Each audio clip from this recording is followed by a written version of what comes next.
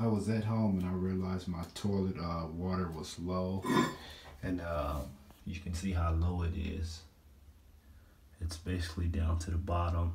But I looked in the back of my toilet and I realized that you know, before you go out and start buying things, that this white, you know, cord here was actually out, and it belongs in here, you know.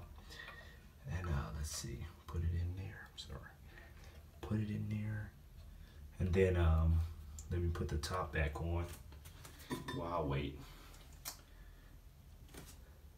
And then I flushed the toilet, and I realized, you know, you can see how low it is again. Once I flushed the toilet, my water level came back up.